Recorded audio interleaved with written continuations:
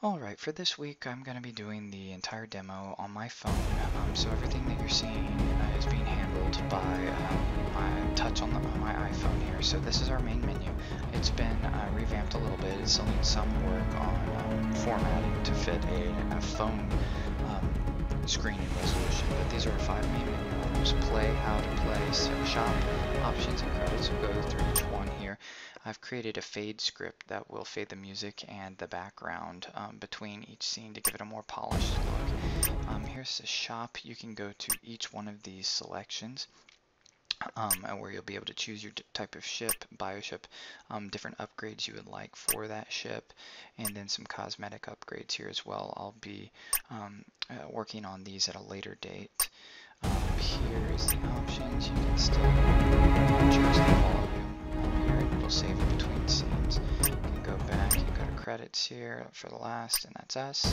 Go into play, because this is where I've done a lot of work this week.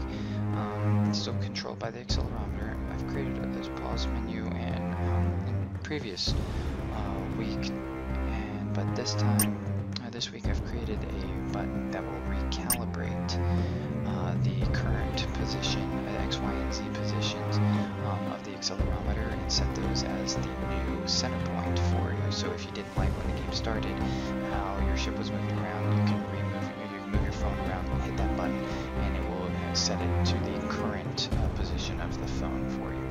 So you can go back still. Here it saves that volume between each scene. You can go back, we can play. I've also added this rotation to the ship, makes it look a little cooler. You're also seeing these spheres coming at the ship. These are going to be, these are just enemy placeholders right now. These are going to be the enemies for the player to shoot and dodge. Right now the collision detection between bullets, the ship, and the enemies are not working yet. Unity's a new version handles rigid body collision detection differently. I got to do some research to figure that out. But here's shooting as well. I'm hitting the bottom right button there, and that's just a big button for shooting. You can hit it as many times and it'll shoot as fast as you hit it.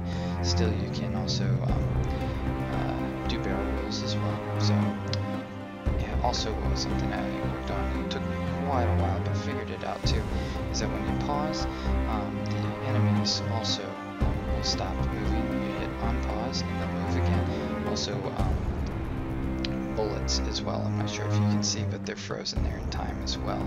They won't move as long as it's paused as well. I was kind of proud of getting that to work.